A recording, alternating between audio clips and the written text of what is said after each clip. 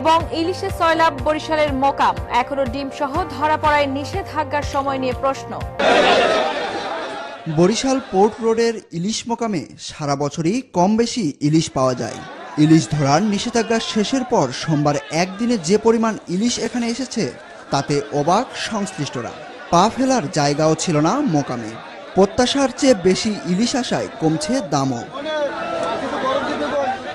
সোমবার বরিশাল মোকামে 1 কেজির বড় সাইজের ইলিশ প্রতি মনের পাইকারি দাম ছিল 60,000 টাকা।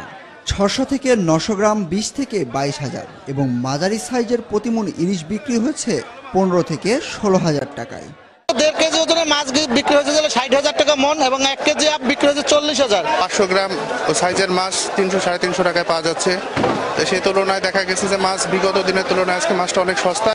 এদিকে সোমবার বেশিরভাগ বড় সংখ্যক ইলিশের পেটে ডিম দেখা গেছে, তাই নিষেধাজ্ঞার সময় নিয়ে প্রশ্ন তুলেছেন কেউ কেউ।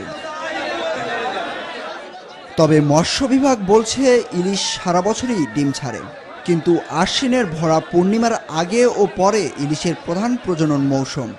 তার আগে তো প্রচুর পরিমাণে মাছ পাচ্ছে এবং নদীতে প্রচুর পরিমাণে ইলিশ আছে। দাম কিন্তু এখন অনেক কম। আপনারা জানেন যে যেটা 32,000 মন ছিল সেটা এখন 18,000 টাকা মনে চলে আসছে। আবার হঠাৎ করেই ইলিশের সরবরাহ হওয়ায় আকস্মিক বরফ সংকটে পড়েছেন আড়তদাররা।